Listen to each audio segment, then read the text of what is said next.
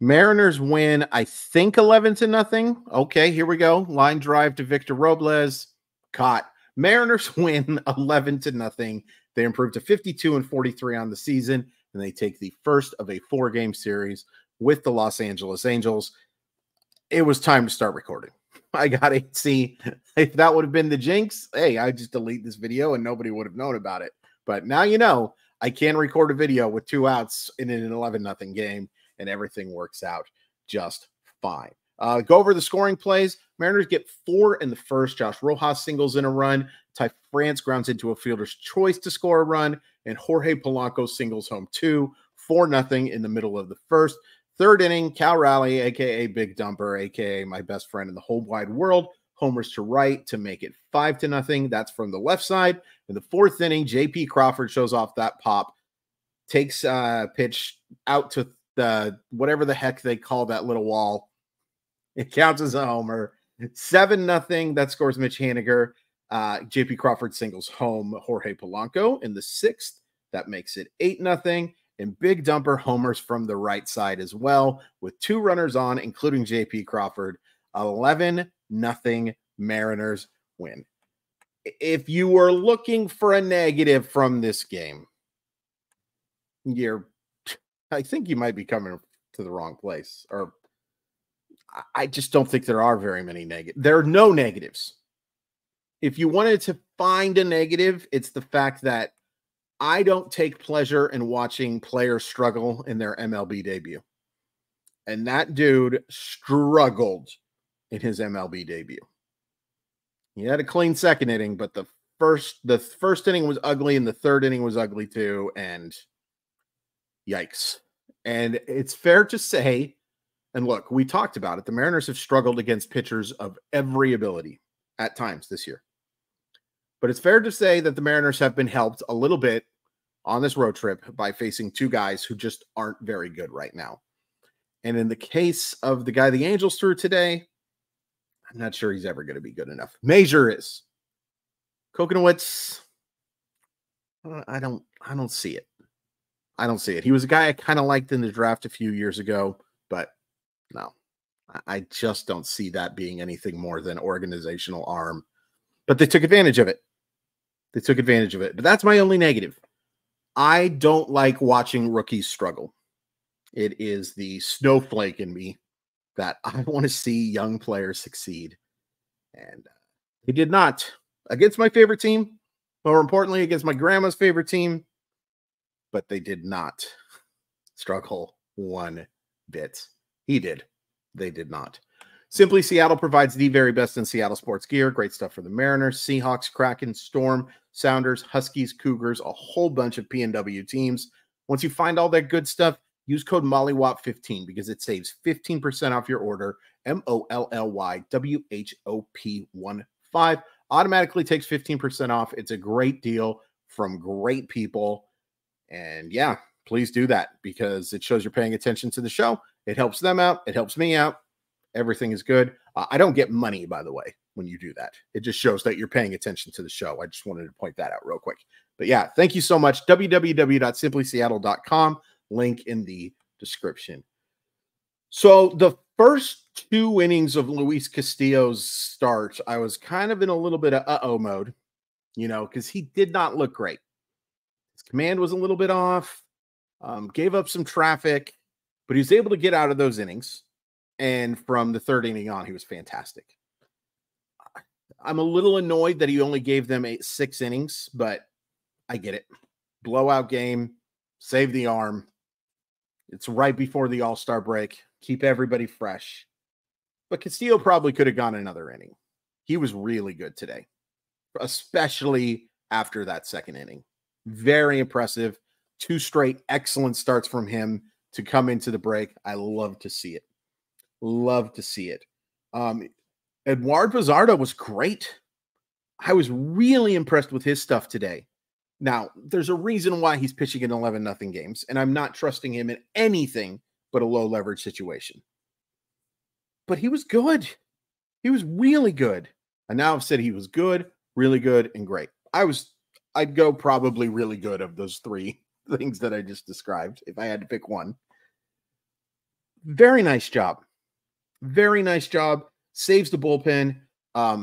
Bauman didn't look great either. Loads the bases, but he's able to escape a couple line drives, go right up the middle, get caught. It is what it is. He's not ready to be a high leverage reliever. There's a chance he can be that someday, but he's not ready just yet to be that high leverage reliever. One of their best offensive games of the year, to say the least. Number one, only struck out 5 times. Does some of that have to do with the fact that they faced 2 pitchers who aren't going to miss bats at the highest level? Of course. Of course. I felt really bad for Kenny Rosenberg. Talk about a guy who was just left in to die. Or to take the struggles. I know we're not supposed to say that word on YouTube, but like he was the sacrificial lamb. And the Mariners lammed it up real good. Lammed it up real good. So many good offensive games here. Amazing that Julio goes 3 for 3 with a walk and doesn't have close to the best offensive game. Not even close, but awesome to see that. What was nice about seeing Julio get the 3 for 3 with a double, doubles have been few and far between for Mr. Rodriguez, was I thought he took good at bats on Wednesday. Yes, he struck out 4 times, but that's the result of it. I thought the process for Julio actually looked good. I mentioned that on the video Wednesday. Now, he struck out 4 times, and that's never good enough. But I'm glad that didn't carry over to today. I'm glad it didn't carry over to today. You know, raises the average up considerably, even with the 0 for 4. I think that you see, you know what I'm saying. Hopefully, I'm not restarting this video, so hopefully you know what I'm saying. I thought Julio played a really good game, but it pales in comparison to some other guys too. Nice game from Ty France. Oh boy, is he slow.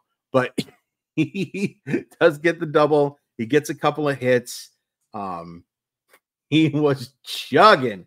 He was chugging into second base after that one, because I think he was pretty embarrassed, may not be the right word, but kind of annoyed that he wasn't able to.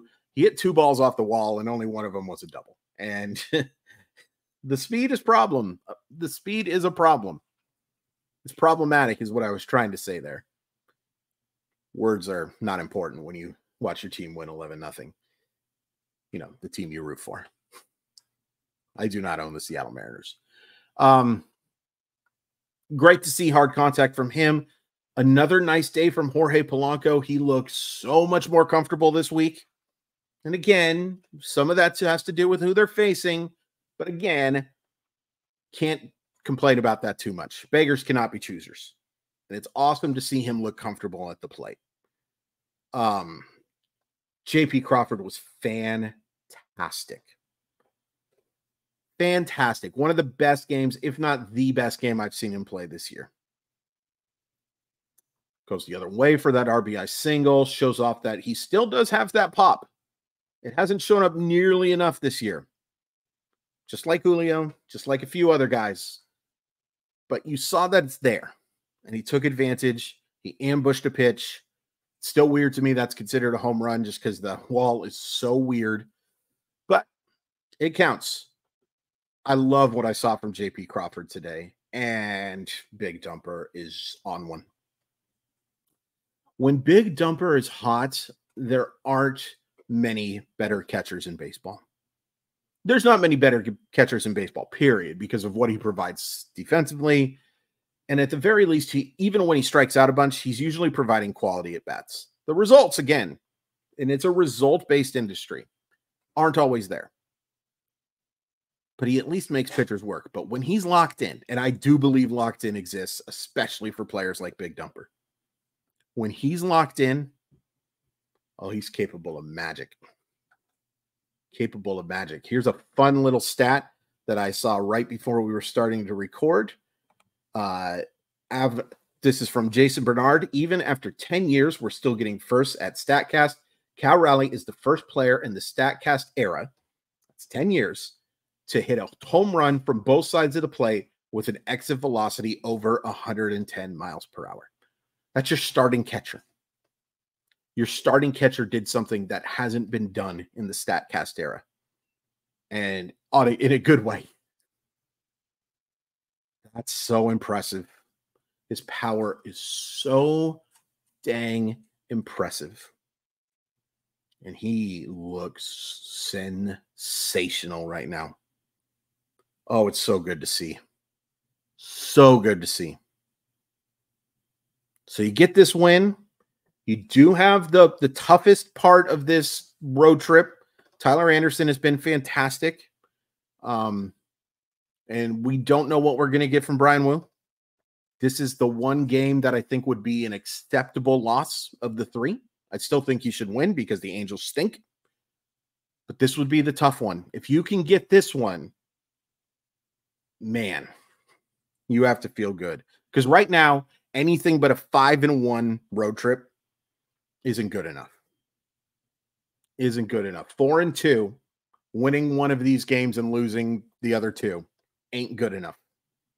You have to win this series, especially after the domination that you had today. And especially just considering the Angels are bad.